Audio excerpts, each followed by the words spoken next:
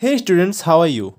So today we are going to talk about self-defense by animals and plants through chemical warfare. So this topic is all about how animals and plants protect themselves by some chemicals present in their bodies. And in this video we will cover that which acids or which bases are present in these animals and plants body through which they self-defense themselves by inserting those liquids in our body. And after going inside our body, why these liquids cause pain and irritation? First of all, let's see that which type of liquids these animals and plants insert in our body by attacking. So if we talk about honeybee or nettle plant, then when they stings to our body, it leaves an acid named formic acid in our body, which causes pain and irritation in our muscles. Similarly, when a wasp stings, then it inserts alkaline solution in our body, which is a basic solution in nature. That's why this also causes pain and irritation in our body. Okay? So now the question arises that how can we get relief from this irritation and pain caused by these liquids?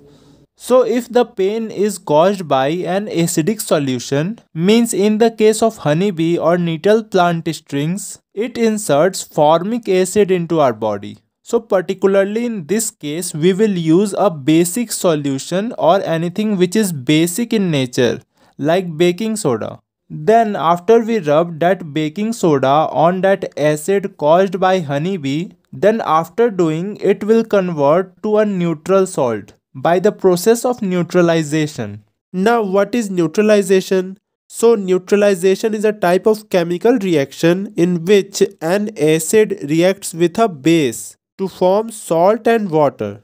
And some of its example is sodium hydroxide means NaOH reacts with hydrochloric acid means HCl.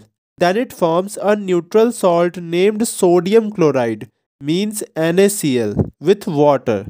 And because of this, the pain in those muscles will also get relief. And also some traditional remedies are also used to cure this irritation and pain in the muscles caused by this type of acidic or basic reaction. And in this, one of the remedy is leaf of a dock plant, which usually grows besides the nettle in the wild. Now despite of this, here are some more salts with their chemical formulas. And here it is also given that which salt belongs to which family. And it will belong to which family, this will depend on the acid and bases which are combining. Like potassium sulfate means K2SO4 belongs to potassium salts family. And it is made by combining H2SO4 which is an acid and K2H which is a base. And similarly, the next one is sodium sulfate means Na2SO4 belongs from sodium salts family and these are its reactants. And next is calcium sulfate means CaSO4 and it belongs to calcium salts family and these are the reactants of this. And rest of like this are given below, you can see them and understand them more clearly.